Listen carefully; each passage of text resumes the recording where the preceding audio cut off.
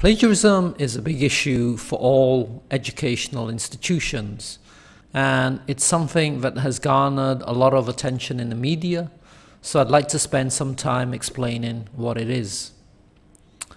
This is a definition of plagiarism that I have taken from the Merriam-Webster online dictionary, and what I like about this definition is the fact that it covers the three major aspects of plagiarism: to steal and pass off the ideas or words of another as one's own.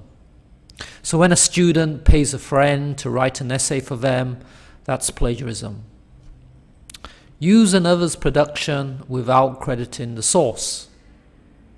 When a student cuts and pastes things from the internet and doesn't tell you where on the internet he's taken it from, that's plagiarism. And finally, present as new and original an idea or product derived from an existing source. So when someone comes up to you and says they've invented a portable phone with a touch screen that looks almost suspiciously like the iPhone, you can probably guess that they've plagiarized.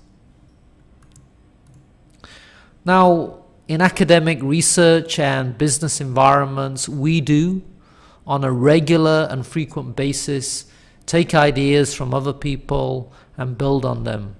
There is nothing wrong with that, and it's perfectly acceptable so long as proper attribution is made. And what I mean by attribution is that the reference or source of the work is clearly identified.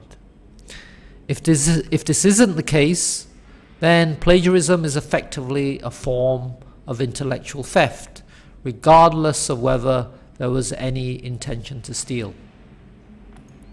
Now, from a legal perspective, if someone creates a piece of original music or any kind of work, they can consider that their intellectual property, protected by the appropriate copyright laws. And the same applies here. Ideas that belong to other people are their intellectual property, and so has to be properly attributed if used by another person.